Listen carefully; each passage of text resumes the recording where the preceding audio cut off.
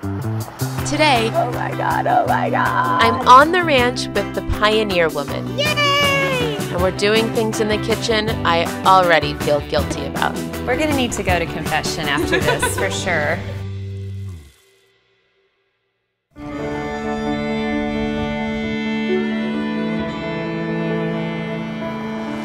Today is a day I've dreamed about for years. I'm on my way to visit someone who's sort of a hero of mine. She is someone I look up to and admire. Oh my God, oh my God! Part big sister, part mentor, but she's also a friend. And her name is Ree Drummond. Oh my God, I might cry. Yay! Hi! Oh my gosh, Ree! I am so happy you're here. Let's run and greet. I feel like I want to cry a little bit. I'm so glad you're here.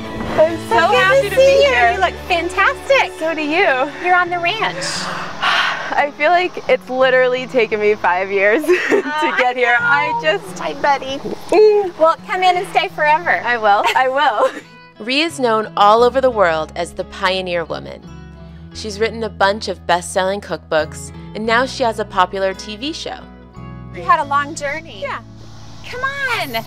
She also has a family with 4 children, so yeah, she's kind of busy. And we've never had a chance to spend this kind of time together, which is why I'm so happy to have this opportunity now. Well, Joy, you're in Oklahoma. I can see that. It's like there's just so much space. Yeah, there aren't a lot of neighbors to borrow eggs from around here. It's incredible. I have this near my house, but it's ocean. Oh, well, that's not too shabby. It's not too bad. Where's your house? It's that way. It's about like 2 miles that way, I think. 2 miles? And my brother-in-law's over there. And California's that way. California? I was just there. You just came from there? Yeah. Well, I'm glad you finally made it to the ranch. I've been wanting you to visit forever. Thank you for having me. Well, tonight just make yourself at home, and then tomorrow we'll hit the ground running. Okay. And do what we do best. Eat? Yeah. Let's go in and we'll get settled. Okay.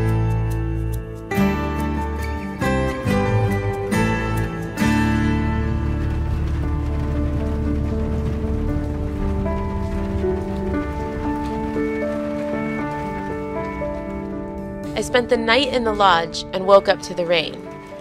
I wasn't expecting it, but it's actually kind of nice.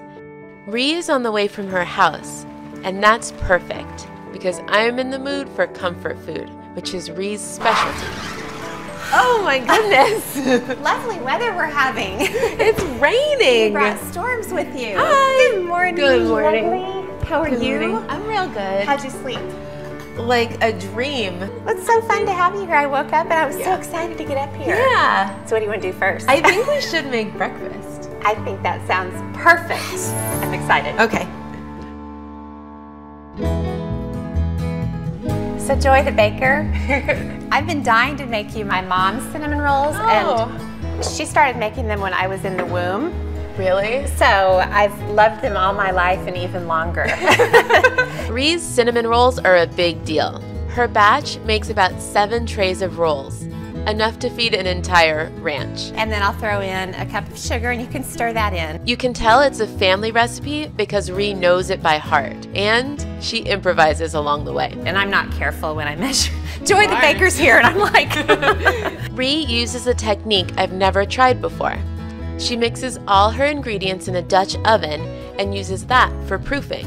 Proofing is when you allow the yeasted dough to rise. We cover the dough for an hour, and when it's done, let's see what it is.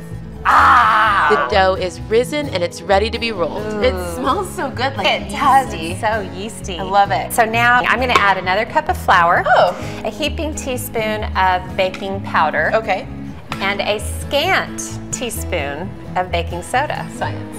Yeah, exactly. Oh, and then we need a tablespoon of salt. The next step is to take half of the dough out of the pot and roll it out. And you know there's going to be butter. This is getting good. Cup of sugar. Sprinkle until a little bit of sugar is standing on the surface. So most of it has absorbed, and then the cinnamon goes right on. Of course, cinnamon, you don't want to go overboard. Oops, overboard? We're nowhere near overboard.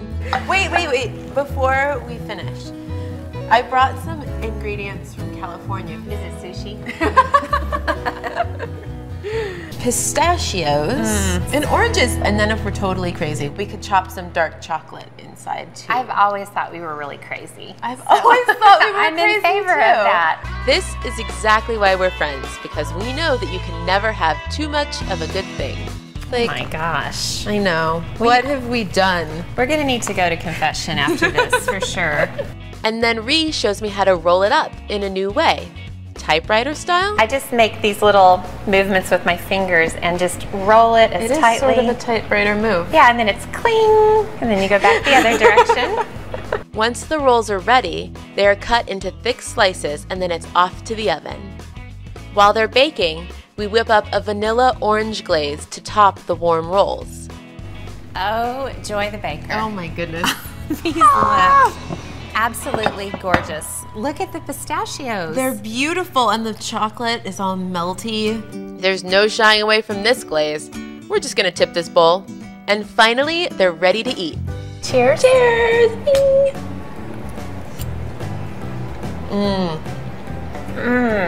These are so delicious. That might be the best variation I've ever tasted. I mean, Really? the chocolate, the orange zest, perfectly representative of your fine steak. I love it. And we smash it all together. Well, I hate to tell you this, Joy, but you're never leaving. I brought a really big suitcase. Okay, good. I thought you might say that. Seriously.